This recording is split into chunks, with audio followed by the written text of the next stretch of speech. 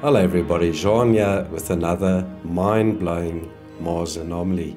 My friend and executive producer, Brian Dobbs, released a documentary that he did called Blue Planet Red, and this object featured in this documentary. Tim Saunders, who discovered this item, actually reverse engineered it and built a model.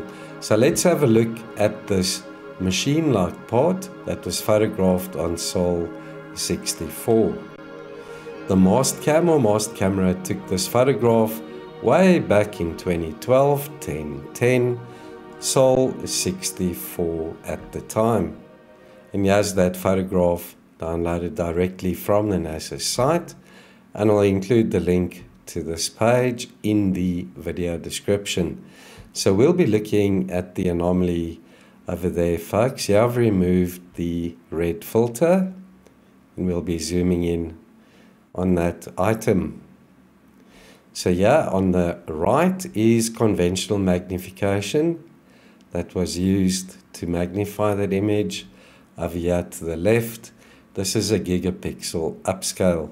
Gigapixel upscales objects, preserving edges, whereas conventional magnification produces these really blurry images. And over there to the top center is the original size of that anomaly.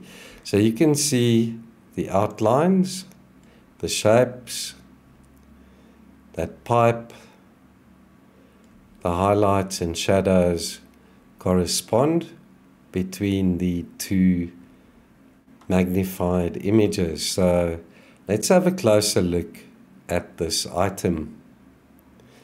So there it is in context, folks. There's nothing else like it in this photograph. Check this out. There's an ultra close-up for you. It's got like 3 layers or parts to it.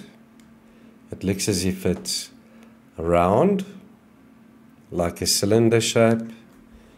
That there looks almost like a hatch on the top.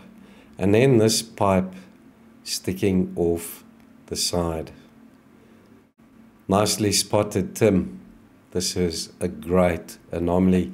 I encourage you guys and girls to watch Blue Planet Red to see the model that Tim made of this object when he reverse engineered it. It's remarkable. Thank you once again to Brian for pointing out another mind-blowing anomaly. So let's have a chat in the comments. I look forward to reading those. As always, thanks for watching.